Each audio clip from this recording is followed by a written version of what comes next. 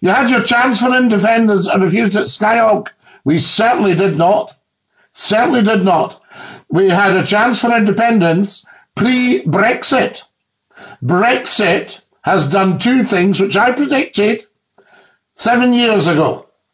7 years ago this year, Scottie McClue told the world, the whole world, that Brexit would lead to economic annihilation and political fragmentation. Was I right or was I 100% correct?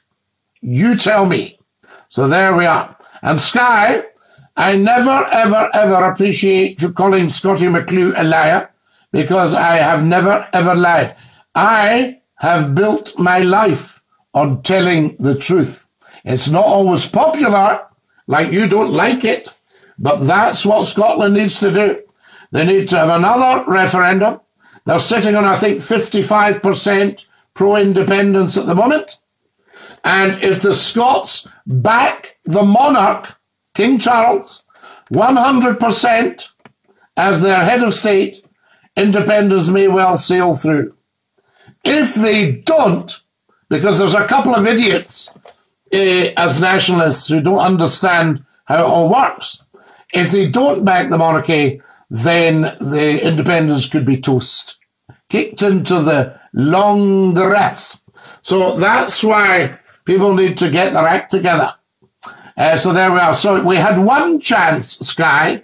Now it's time for another post-Brexit. The goalposts have been moved. Remember, the British government were very, very, very hot on remaining. And then somebody got to somebody and said, the billionaires will end up having to pay tax if we stay in Europe. I said, right, okay, well, we'll get out. We'll work the people from the back. Get the dafties voting us out. So there we are. You will damage my business if you go through with it. Not at all, Skyhawk. There's plenty of business in Scotland. Dinky-doo, Scotty. K-Mac. You damage nothing if you did that, except a very, very poor union, which is not a union of equals, and has been put together very, very badly by a bit of a crazed old bird who was actually the Queen at the time. Yes, Queen Anne. She was a bit of a crazed old bird, and she just waved a few quid in front of the Scottish aristocrats, and they went, wow, take the money. They should have said, open the box. So there we go. Now, chests of silver coming north. I believe, I can't remember the exact amount.